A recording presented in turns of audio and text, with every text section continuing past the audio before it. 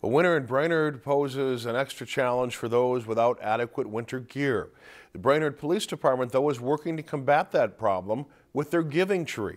Trees outside of the Brainerd Police Department are decorated with handmade winter hats and scarves for anyone in the community to take to keep warm. The winter gear is knitted and has a tag stating, I am not lost. If you are cold, please take me to keep you warm. People in need, it's a great place for them to just quickly access it, see what fits them, grab what they need, and go on their way.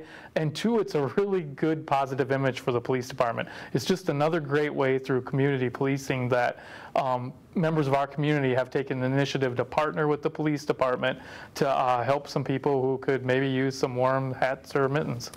The winter gear that is donated must be hand knitted or new from the store.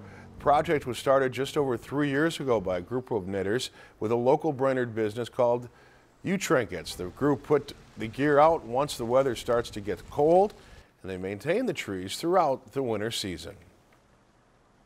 When they contacted us, they thought that this would be a good point of contact. It's easily recognized by people. We get a lot of different visitors throughout the day, and we obviously have trees close to our entrance, so it worked well for them to put the hats and the mittens there. Anyone in need is welcome to come take winter gear from the giving trees located along East River Road in downtown Brainerd. If you enjoyed this segment of Lakeland News, please consider making a tax-deductible contribution to Lakeland PBS.